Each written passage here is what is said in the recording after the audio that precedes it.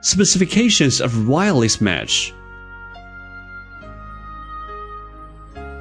When replacing the controller, a match should be done on the controller.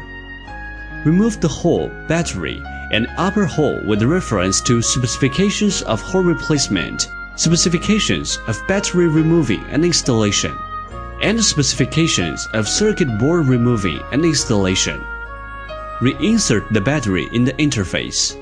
After ensuring the 8 connection, tear down the receiving module of the wireless key from the lower hole body without plugging the wires. Turn the rubbing on, then short-circuit the 2 holes marked with GND and LEARN by tweezers. After about 1 second, the light is on and move away the tweezers.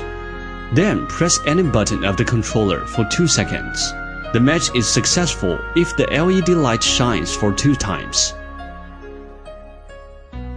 Wireless match is done if any button pressed and the light shines.